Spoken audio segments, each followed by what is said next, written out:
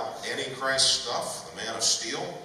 Actually, we finished with God. I just wanted to remind myself and everyone else, I don't have this on the list, Patty, I apologize. But the last command to Daniel is to stand still and see God's deliverance.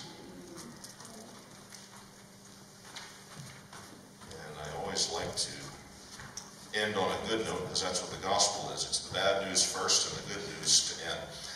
And he says in Daniel 12:13, "But go thou thy way till the end thee, for thou shalt rest and stand in thy lot at the end of the days." So despite all these crazy visions and prophecies and dreams and the horrible calamities they portend, God says at the end of it, you and your people will be at peace. And so we proceed now to the Gospel of Matthew, in which the Christ comes on the scene to offer Israel that peace. And we'll find that they don't accept it in the way that he's offering it, but that offer then extends to you and me 2,000 years later, and all the people who have ever been born into this world ever since have had the gospel offer of salvation through faith in Jesus Christ extended to them. So we want to begin in the Gospel of Matthew and note a few things. It begins with the genealogy, and oftentimes, if you're like me, my eyes glaze over when I get to genealogies. They're not all that interesting. But in times past, people have pulled out of genealogies very interesting things.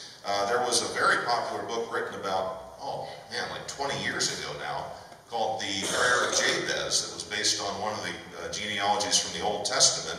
And just in the middle of it, there's all these people begetting other people, and then Jabez prays a prayer of faith, and God blesses him for it. So there's all these cool things, if you want to call them Easter eggs, or things that God includes in these to make sure that we're paying attention even to what many would consider the boring parts of Scripture. Turns out it's anything but boring. I want to begin by noting that as we go through this genealogy, it says in Matthew 1, verse 1, the book of the generation of Jesus Christ, the son of David, the son of Abraham. We're going to have a lot of sons or begettings in this, and they are going to skip several generations between. It was not a direct line between Obed and Jesse. Or I'm sorry, between hold on a second here. Between Obed and Jesse, there were centuries between them because the Rahab and Boaz were in the time when Israel was just coming into the Promised Land and were engaging in battle around the city of Jericho.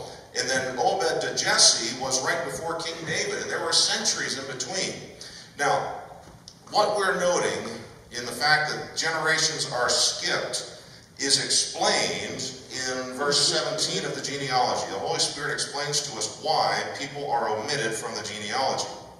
It says in verse 17, all the generations from Abraham to David are 14 generations, and from David until the carrying away into Babylon are 14 generations, and from the carrying away into Babylon unto Christ are 14 generations. So God wanted to make sure that there were 3 14s or 6 groups of 7 indicated through the genealogies, and what that means is the Israelites' ears would perk up and say, hold on a second, we're getting to the 7th 7. We've had 6 groups of 7 in this genealogy, and now we're going to be introduced to the 7th, or the culmination or the completion of all these promises. And that's exactly what the Holy Spirit is doing through Matthew. He's introducing us to the fulfillment of the anticipation of Israel's Messiah.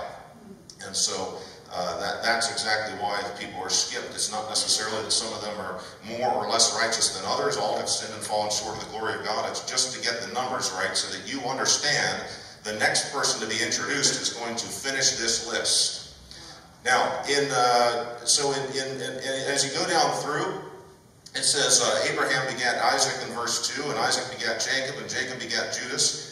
Judas begat Pharez and Zerah of Tamar, and Pharez begat Ezram, and Ezram begat Aram, and Aram begat so forth and so on. Compare that to the list in Genesis 5. Now the names are different, but that's not what I'm going for here.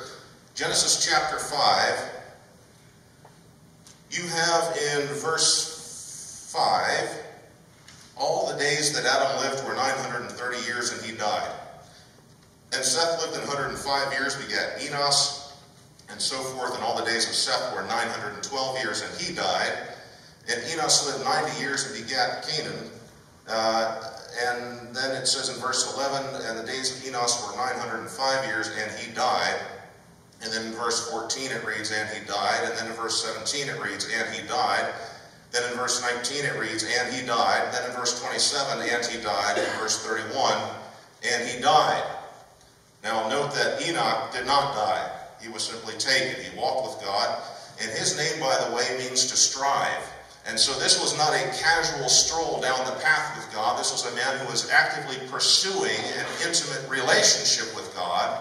And as a result of that striving or that pursuit, God said, you have been so conformed to the man I'm creating you to be, you're ready to go now. And 365 years into his life, Enoch was translated into heaven that he should not see death.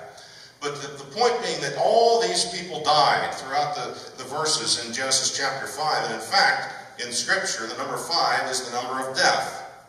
It also relates to grace because God's grace is extended to us through the death of his Son, Jesus Christ.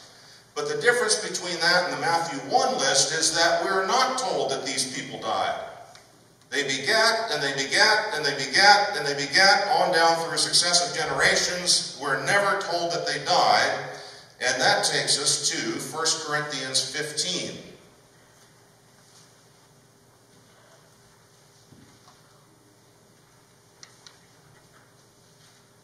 1 Corinthians 15, beginning in verse 20. But now is Christ risen from the dead and become the firstfruits of them that slept. For since by man came death, by man also came the resurrection of the dead. For as in Adam all die, even so in Christ shall all be made alive. And so as we go down through the Messianic line, we see that these people are quickened or made alive in Christ. Yes, their bodies died and were buried and laid in caves and laid in tombs and covered under the dust, but they're still alive. In fact, Jesus made a very special point in the Gospel of John to tell people that when Moses encountered God in the burning bush, that he told Moses, I am the God of Abraham, Isaac, and Jacob, not I was, or I used to be, indicating that God is not the God of the dead, but of the living. So I'm thankful, yes, as Adam begat Seth, and Seth begat, and it went all down through those generations, and they died, and they died, and they died. When Christ shows up, all of a sudden everyone's alive.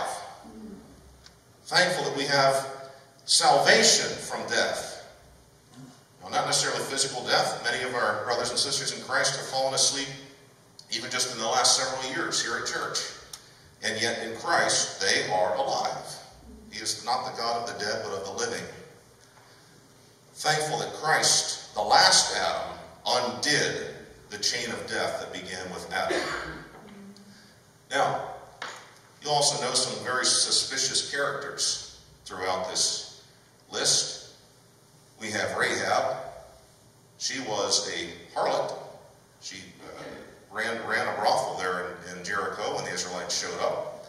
Then we have Tamar in verse 3. She played a harlot in order to get her father-in-law Judah to bear her sons because her husband had died without bearing her a son. And then we have Ruth, who is a Moabitess. And then we have, Rahab is also a Canaanite. So we have a Canaanite and a Moabitess. We have, in verse 6, David the king begat Solomon of her that had been the wife of Urias. And so in verse 6 we have Bathsheba, who probably is a Hittite. We're not told for sure, but her husband certainly is a Hittite. And on down through the list are the people that the nation of Israel would be very questionable as to why are they included in this lineage of the Messiah. Which just goes to show that God is just looking for someone who's willing. He doesn't care about your past if you're willing to let him have your future. Was Mary sinless when Gabriel came to her and made the announcement? No. But she said, behold, the handmaid of the Lord, let it be to me according to your word. In other words, I'm willing. I'm willing to be a vessel who carries Christ into the world. And so I'm thankful for the message of redemption contained. Look at David, for crying out loud. We know everything he did wrong. It's recorded for us in 1 Kings and 1 Samuel. And Solomon, for 1,000 wives. My goodness, who would want 1,000 mothers-in-law? This is just unbelievable when you go down through and actually pick apart every person listed in the chronology or the genealogy of Jesus Christ.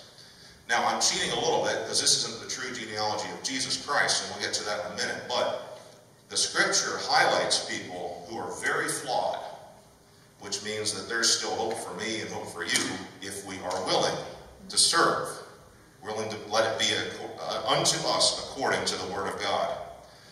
And they help bring the Savior into the world. Now, as I said before, you and I are sinners, unworthy, unqualified, unclean, and yet God invites each one of us to bear His Son into someone else's world, to share the gospel with someone.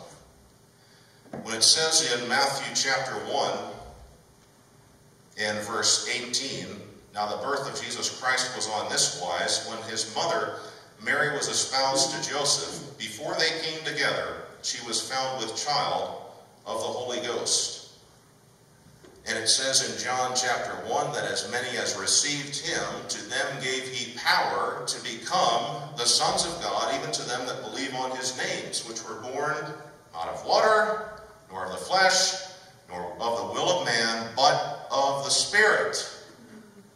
Just as the Holy Spirit conceived this baby in Mary's womb to bring forth the Savior of all mankind, so the Holy Spirit today in every willing heart conceives the Savior as that man or woman is born again through faith in Jesus Christ.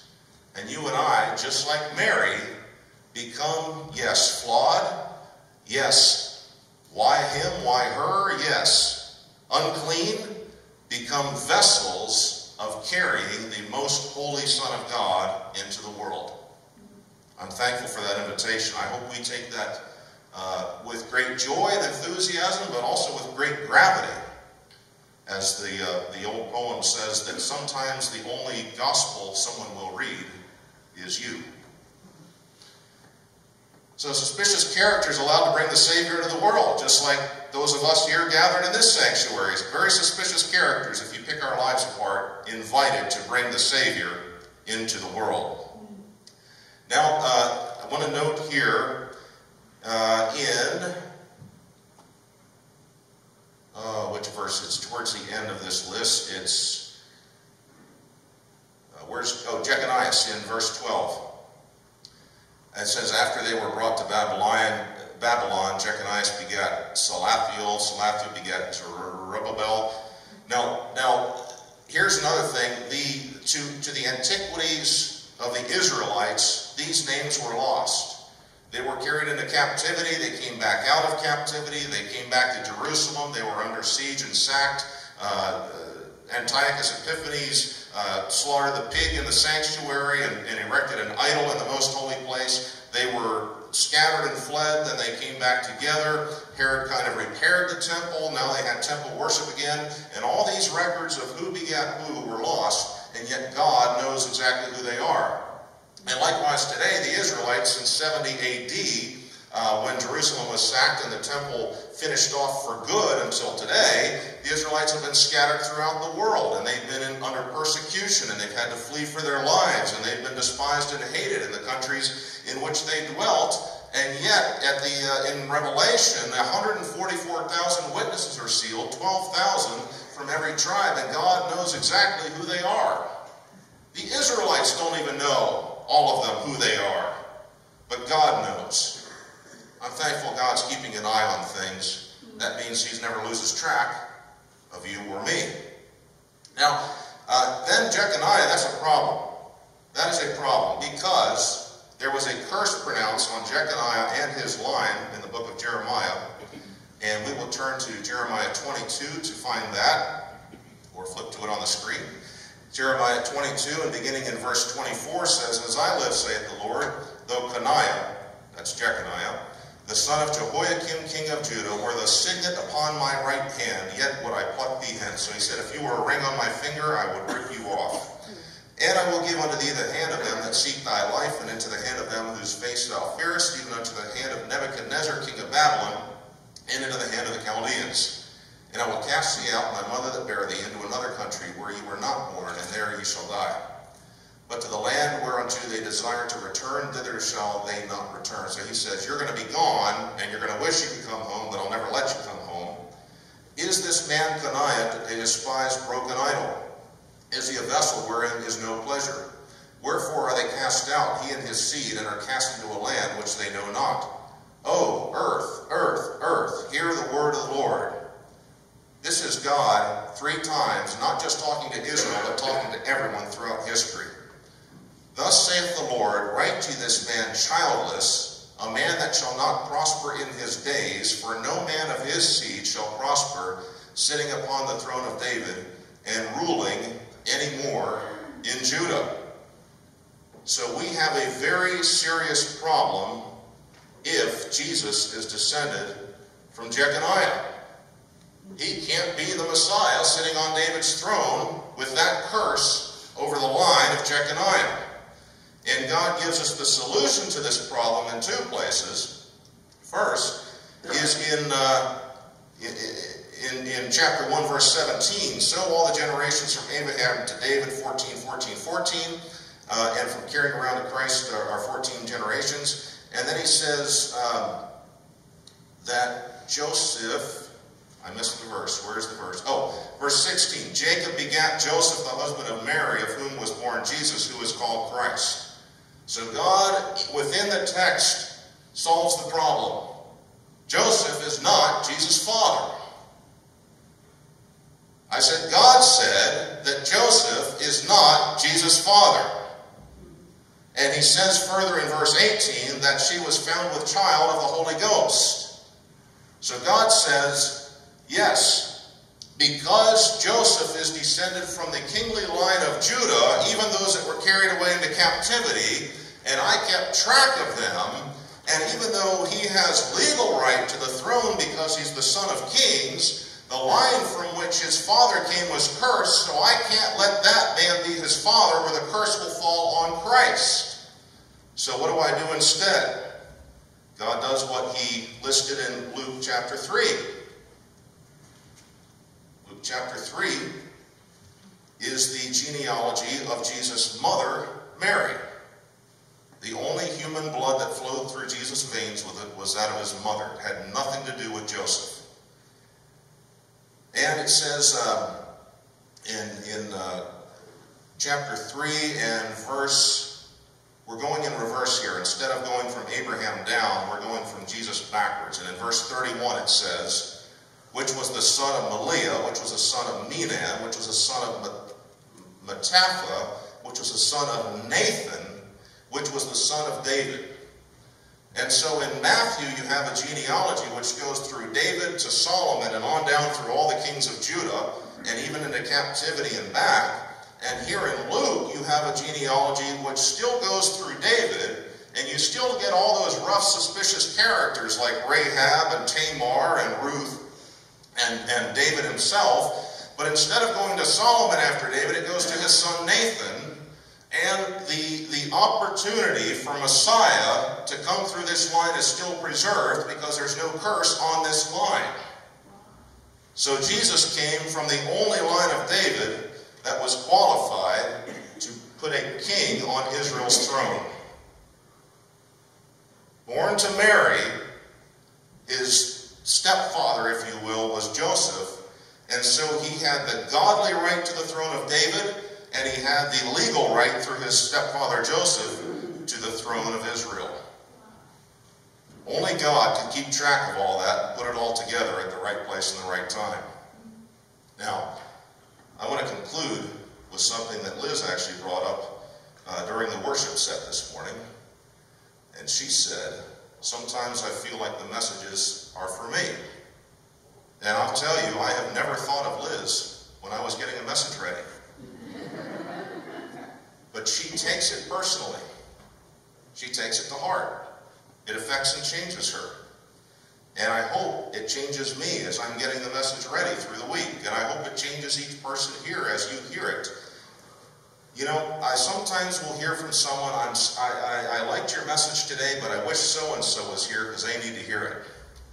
And I'm sometimes thinking to myself, actually, you need to hear it more. I'm glad you're here. But thinking about someone else, when I'm confronted with God's Word, it's like, you ever been to colleges and they have their tennis complex there, like 12 courts in a line? And it's like you're standing on a court and someone's feeding balls into the machine and hitting them towards you, and you're looking in the court over and saying, hey, why isn't that guy hitting the ball back? It's in your court. You take care of it. And so when we open Scripture, we shouldn't be thinking about who else needs to hear it. We should say, God, why do I need to hear this? What do I need to do with this? How does this need to change and affect me? And so note that David named the third son from his wife Bathsheba, whom he stole from Uriah and had him murdered. He named his third son from Bathsheba Nathan, after who? After the prophet who confronted him with his sin. Is there anyone who's come into your life and told you about yourself? The good, the bad, and the ugly. And you've later been so thankful that you wanted to be called by their name? How about Jesus? You know, so many times I'll be on my knees confessing a fault or a sin to God, and He's never spoken to me verbally, and I can't tell you that these are God's words. But I was confessing something to God just this week, and I instantly knew that He knew, and that He was going to work on it, and that He still loves me. And I am thrilled to be called the name Christian. Thrilled to be called by the name of Christ. Someone who confronts me head on with what's wrong with me. And here's David. He said that the man in Nathan's story, the man that stole his neighbor's lamb and only lamb and slaughtered him when the man himself had thousands, he said that man was worthy of death. And Nathan points right to David and said, yeah, buddy, that's you. And three sons later with Bathsheba, he's naming his son after the prophet who told him about his sin. So I'm so thankful that, yes, Jesus is pretty rough. He said the Holy Spirit was going to come into the world to convince us of sin, of righteousness, and of judgment. Two of those three things are awful. Sin and judgment are horrible. But righteousness, not our own, but through faith in Him.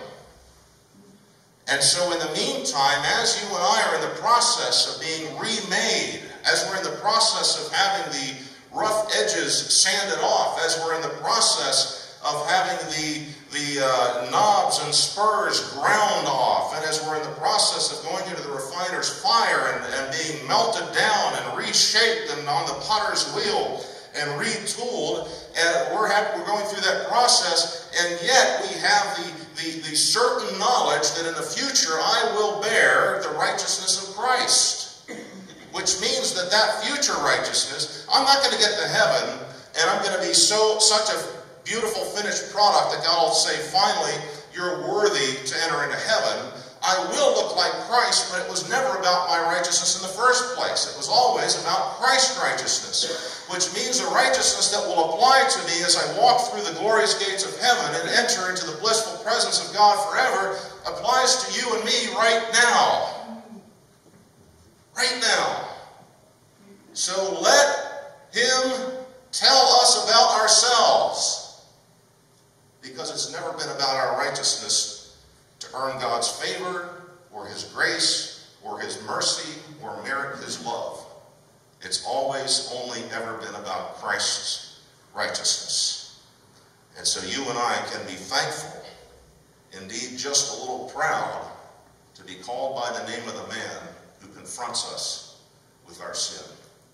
I'll invite the musicians forward to close us in worship. If you would like any kind of special prayer, I'll be off to the side, or else you can come down front and just do business with God yourself.